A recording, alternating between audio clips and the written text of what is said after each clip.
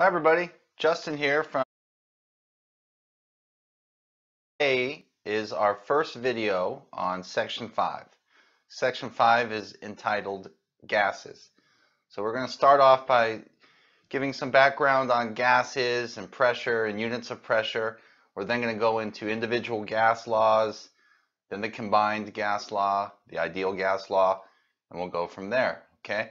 So first things first, let's just get started on page 1 of section 5, gases. The first bullet point on page 1 of our notes today says, although relatively few substances exist as gases under typical conditions, they're very important. One very obvious example is our atmosphere, right? Our atmosphere supports life. It's a waste receptacle for exhaust gases produced here on Earth.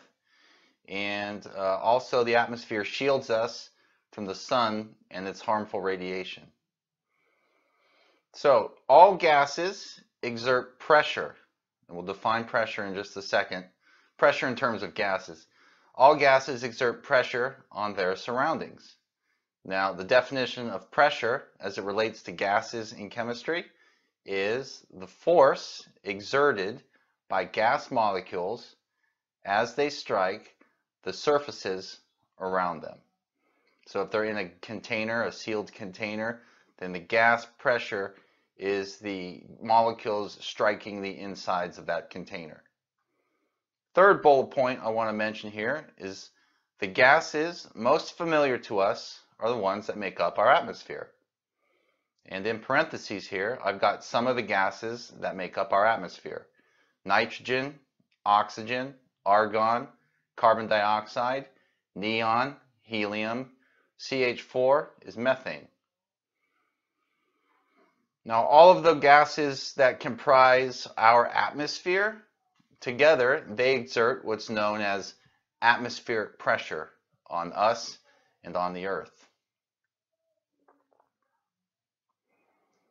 Together they exert atmospheric pressure on us and on the Earth.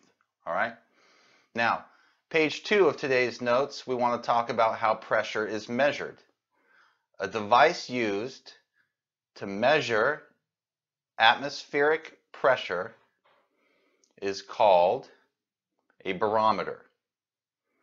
So, a barometer is a device used to measure atmospheric pressure.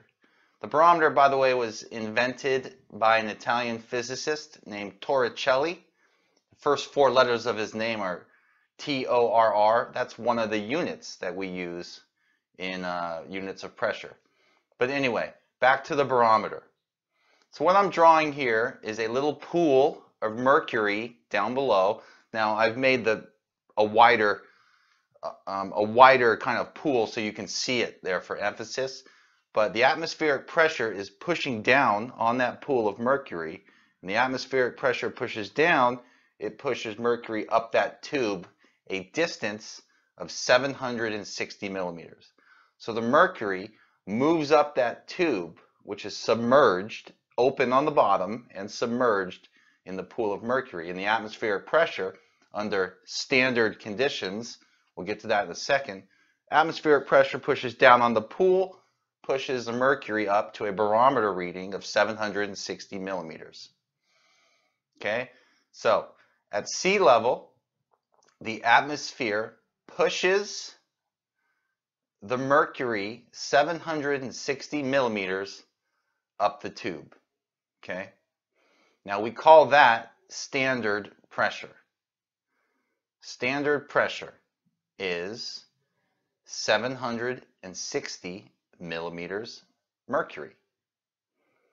All right, now that little mmHg is one particular unit for pressure. Right? Units of distance, for example, inches, meters, kilometers, furlongs, centimeters. You get the idea. We have different units for pressure as well. We'll get to that in just a bit. Now, pressure. What affects pressure? Well, there are lots of things affect the pressure. But 2 factors that can change atmospheric pressure, the 2 factors I want to mention, the first one is altitude. At higher elevations, right? When you're up in the mountains, there's a smaller column or a smaller amount of air above you. You're higher up, so the amount of air above you is less. So the atmospheric pressure would be less.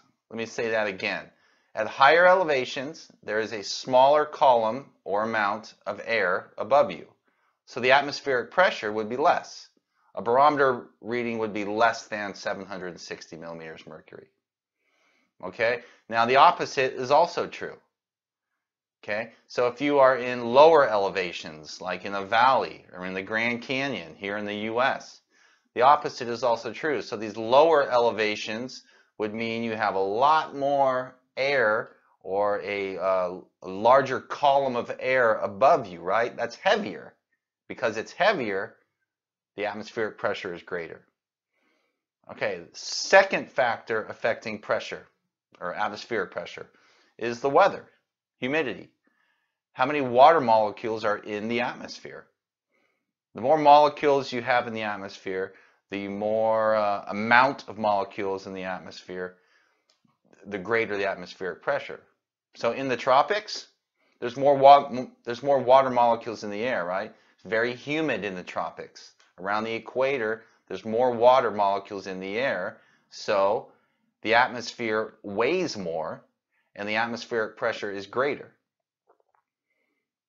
Well, the opposite's true in dry regions and in deserts around the world. Humidity is very low. Air is very dry. There's not that many water molecules. Relatively few water molecules in the air or in the atmosphere leads to a lower atmospheric pressure. Okay?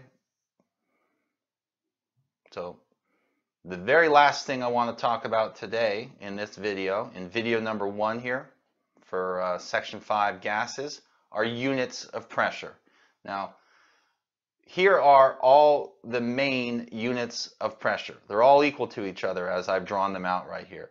760 millimeters mercury is the same pressure as 1 atm or 1 atmosphere, is the same pressure as 760 torr, is the same pressure as 101,325 pascals.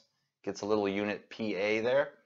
And that's also equal to 14.7 psi, where psi is pounds per square inch. Now, any two of these 5 can be used as conversion factors, and we're going to see that in our example right here. The example says, represent a pressure of 49 torr in atmospheres, in millimeters mercury, and in pascals. So, start with what you're given, put it over 1, right? Like we learned in dimensional analysis in sections 2 and 3. So for every 760 torr, there's 1 atm. 2 sig figs, my answer is 0.064 atm. Now let's convert it to millimeters mercury. 49 torr, start with what you're given, put it over 1. Well, for every 760 torr, there's 760 millimeters mercury. Let's just rewrite my answer, 49 millimeters Hg. The last one, converting 49 torr into pascals. Well, for every 760 torr, that cancels my torrs, puts me into pascals, 6,500 pascals. Okay, so I started with 2 sig in each of those cases, and my answer was in 2 sig figs. All right, just a note here. All of those pressure values that we just got in that last sample problem, whether the units were millimeters mercury or atm or torr, that was the same value, the same pressure, just put into different units, right? Like 12 inches is equal to a foot, or 100 centimeters is equal to 1 meter. That's all conversion factors do. Conversion factors change your units, not your value. All right, now in our next video, video number 2 for section 5, we're going to talk about 3 individual gas laws. We're going to talk about something called Boyle's law, which shows the relationship between pressure, gas pressure, and gas volume. We're going to talk about Charles' law, which talks about gas volume and gas temperature. And then we're going to talk about Avogadro's law, which talks about volume and the amount of a substance and the relationship between the two. So volume and moles relationship.